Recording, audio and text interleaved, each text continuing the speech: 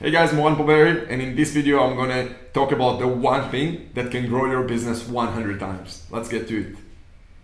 And yeah, don't forget, subscribe, comment below, like this video, share with a friend. This channel is all about buying businesses, growing businesses. So if you want to learn more about that, subscribe and let me know in the comments below what kind of videos you want me to post about, and just ask any questions you have, feel free. So yeah, what's that one thing that can grow your business 100 times? And the answer in a nutshell is access to capital. I don't care how rich are you or how much money you have in your bank account. There's only so much you can use with your own private capital and money and wealth in order to grow. And I mean, just look at the richest people out there in the world. They're using other people's money in order to grow their wealth. And that's what I want to talk to you about in this video, because in the end of the day, if you want to grow as fast as possible and to just scale your business with pretty much no limits, it's just a matter of you having access to more capital. I know people in the private equity space, and I had a conversation with one of the largest private equity firms out there, and his conversation with me was basically, hey Mohan, look, the only thing that's holding us back from scaling even more is just access to more capital. So all I'm doing all day is raising capital, and I'm talking about a business that combined with all the businesses that they bought is doing like 600 million in revenues. And the main thing that the CEO is doing is out there raising capital. So that's what you should do. I don't care what business you have, you should pretty much, especially if you're in the space of buying businesses and you want to buy businesses and grow in this space, the only two things you should focus on is building more deal flow and raising capital. Like literally, deal flow and capital. If you know how to do those things, you can scale pretty much forever.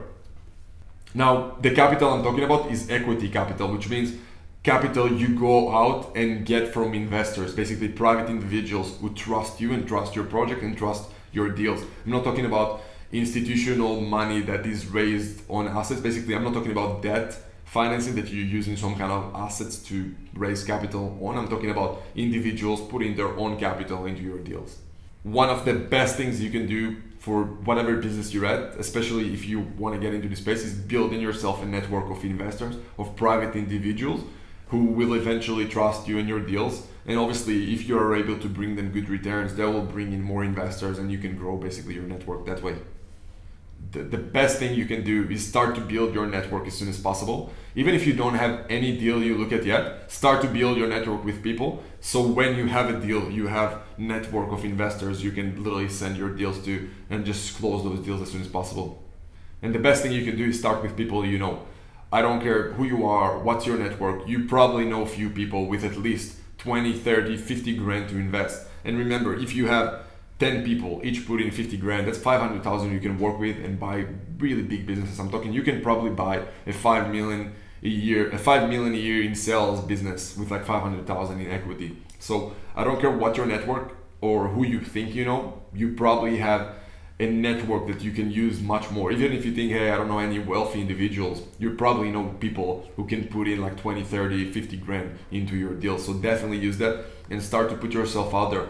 Most of those, especially people who know you already and trust you, all you need to do right now is just find a good deal and give them the opportunity to invest in your deals.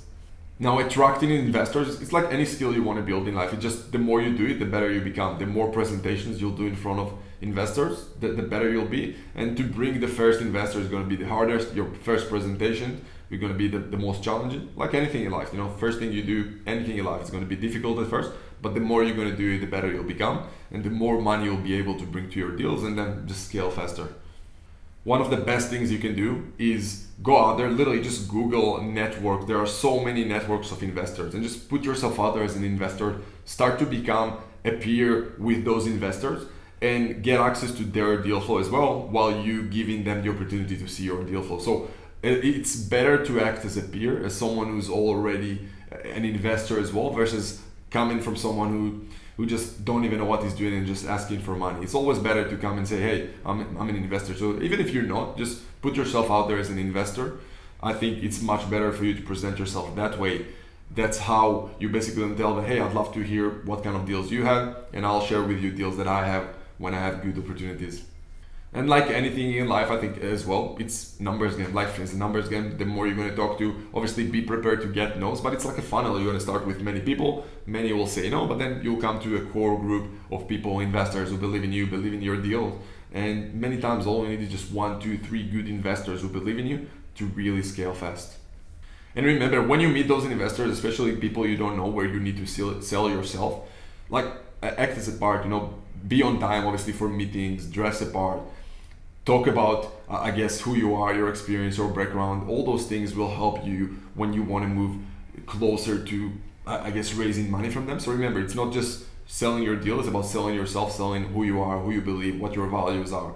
You as a person, you as a serious person, you as someone who have a word, who's honest, who's transparent. So it's really, really important that you have like the first good impression with everyone you meet, especially if you want to raise capital from them.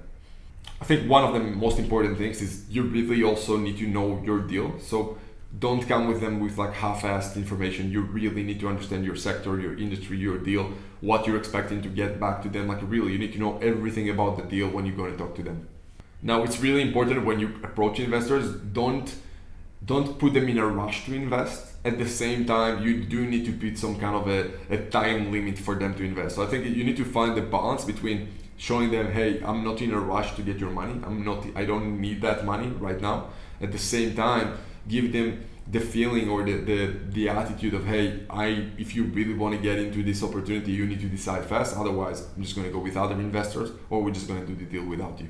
Also with investors or just anything, it's like a sales process. See raising capital as like a sales process. You need to go follow up, stay in touch with them, create maybe some kind of an email list where you always send updates on you, your progress, your deals. Always follow up. Many times people you're going to approach now and build your connections with now might not invest in your deals initially. They might invest in your deal 1 or 2 years from now. So you gotta be in touch with them. Always add value to them. Always show them your progress. Always show them what you've been up to, and always give them more opportunity to get into your deals, even if it's not your first one.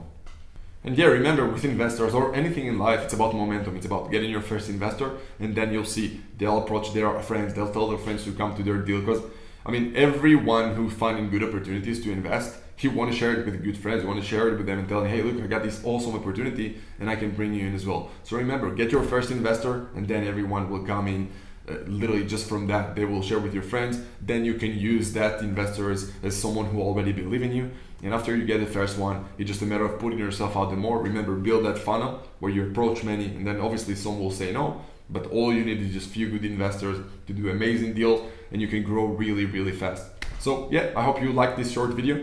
If you want to hear more, subscribe, comment below, let me know what you think, share it with a friend. And many of you message me, and I'm gonna, I guess, mention it in every video now, because many of you are messaging me and asking me about the opportunity to watch our back and see how we do deals and learn from us. If you want, you can do that. I mean, we obviously pick few specific people every now and then to watch our back and do deals with us, and then we share equity with them. Or we also have the option for you to passively invest into our deal. If you don't want to work and look for deals and all that, you just want to put your money and get some kind of return from our work, see the description below, get in touch, and I'll see you soon.